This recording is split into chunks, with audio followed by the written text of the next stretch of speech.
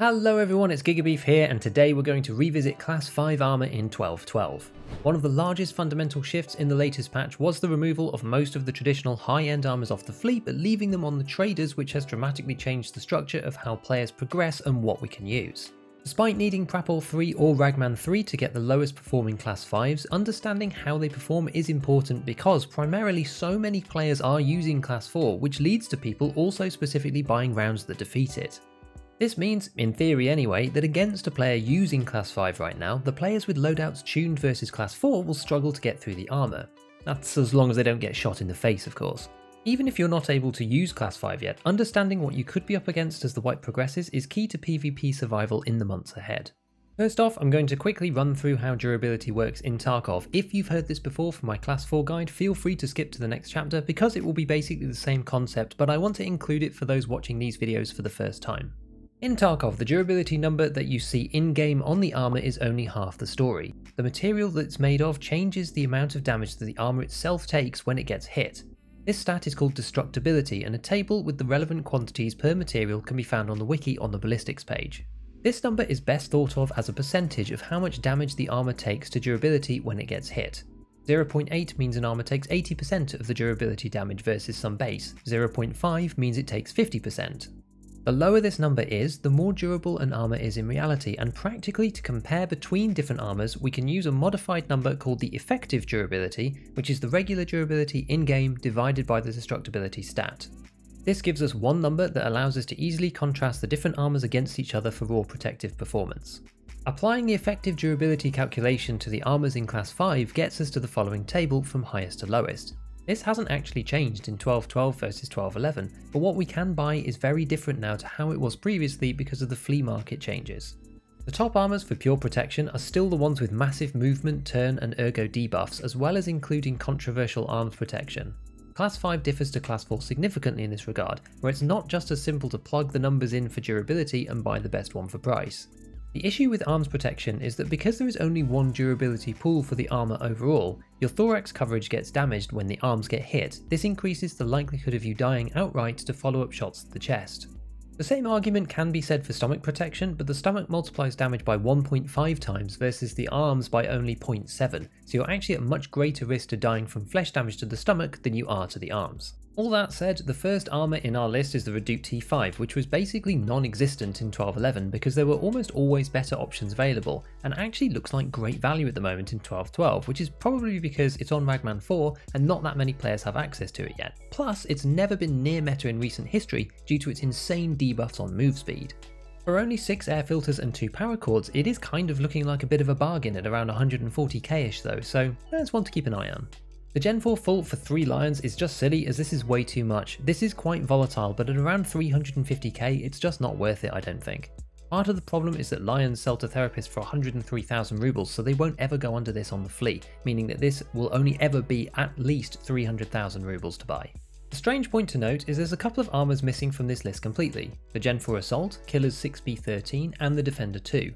As these don't have trader barters or purchases, and after being removed from the flea market, they are no longer purchasable whatsoever. If you pick them up, you can compare the stats here, but we can't choose them anymore as routine armors.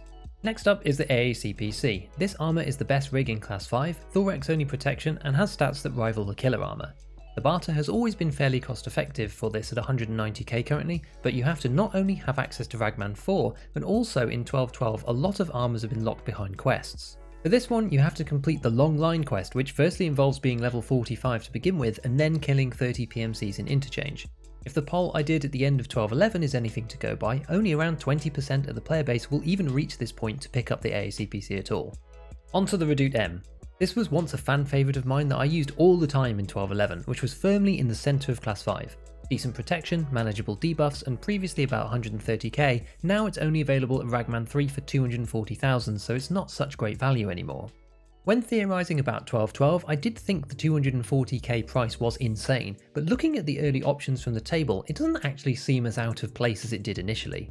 Alongside the Redut-M sits the Gen 4 Mobility, which was always another popular choice in the same price bracket previously.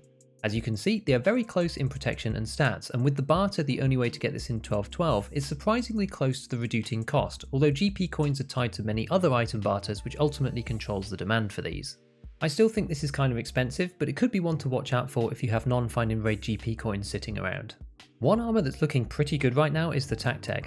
Available from Ragman 3 with a barter and not locked behind any quests, it also has very good stats and is only a small notch down versus the other 4 rigs above it in overall durability. Although apparently this is not much of a secret because it sells out in a few minutes from Ragman, given the global limit is really quite low. I didn't see exactly when the timer reset, but it looks to be about 200.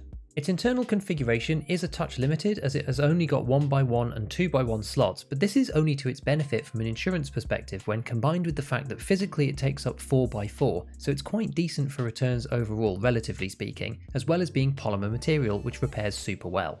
The Osprey is still a bit of an odd fit, with arms protection but no stomach. I don't like this, especially on a lower durability armour, and the only way to get this is from Peacekeeper 4 after completing Peacekeeping mission. You'll need to be level 37 to get Peacekeeper 4 anyway, and at 185k rubles it might be worth a try if you can't get hold of anything better, but given its price and progression I'd say to stick with the TacTec. The final two are the most accessible and the ones you're probably going to see the most at this point, which is the Gazelle or the Gazelle if you want to try to use the Russian pronunciation, and the Korund. As per the table, these start to really suffer on overall durability, which means that despite being class 5, their protection gets eroded down really quickly. I have done a video in the past comparing these two, which is a bit old now, but broadly speaking the Gazelle is better performance and survivability wise in any one specific raid, but being ceramic it repairs really badly and is much faster to have to junk, so the Korund tends to work out better economically despite it being strictly worse overall in actual raids. This is in part due to the Korund's armour steel material, which repairs very well and because of this is usable over many more sessions. It's also a bit larger too at 4x3 rather than 3x3 and doesn't have any quests requiring players to hand them in either, which can put people off taking them out of raids and failing your insurance. That said, its repairability is a feature that works just as well for your enemies that kill you as well as it is for you when you get them back. If they don't have the quest, players are also quite put off taking broken Gazelles out of raid 2 because everybody knows that ceramic repairs really badly. One large problem with the Korund is the minus 18% movement speed, which actually does make a big difference and loses an extra 6% ergonomics versus the Gazelle. They're about the same price using the barter, but once the cash purchases are unlocked, the Korund is pretty good value at 113k. Both of these are decent choices to move into class 5 without breaking the bank, but they work especially well at tanking larger shots at medium distance than in CQB, as getting peppered down by even routine rounds like BT are likely to wear them down too quickly and get through anyway. Which is best between these two is really close and usually comes down to whether you want to economise but have class 5 with the Korund, or if you want decent protection along with move speed at a fair price with the Gazelle. So overall, what do I think is the best class 5 armour to use in 12-12 for regular players? I think at the moment, best bang for buck is the TacTec. It's sold out really quickly, so you'll have to camp the trader reset unfortunately, and you'll also need to check the barter items frequently too to try and get a good deal. It is possible to get this quite a bit cheaper than 180k if you can pick up the gas masks for around 20 and the other masks for less than 10. However, this is not going to be economic for many players, and the lack of decent helmets with visors that don't cover the ears too limits the value of these expensive armours when a stray pellet from a shotgun can end your raid in an instant.